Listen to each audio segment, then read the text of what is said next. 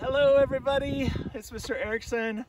Hope you're having a great summer. I am in Utah right now in a place called Cedar Breaks National Monument. It's near Mount Zion and Bryce Canyon National Park. My family has a cabin up here, so we're staying here and visiting this amazing place. If you look around, this is called Cedar Breaks, and you can see the different layers of rock and limestone, and the little points down below that are behind me are called hoodoos, and they're a type of rock formation that happens when wind and rains and natural elements weather the rocks.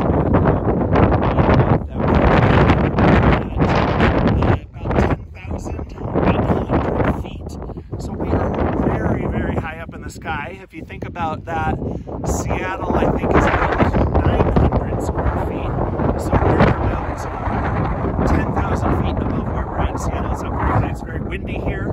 Even though it's bright, sunny, and beautiful out, the temperature is only about 65 degrees because we're so high up. But it is amazing. You still have to wear your hat and sunscreen because you can get sunburned. But I just wanted to kind of show you a little bit about where I'm at this summer.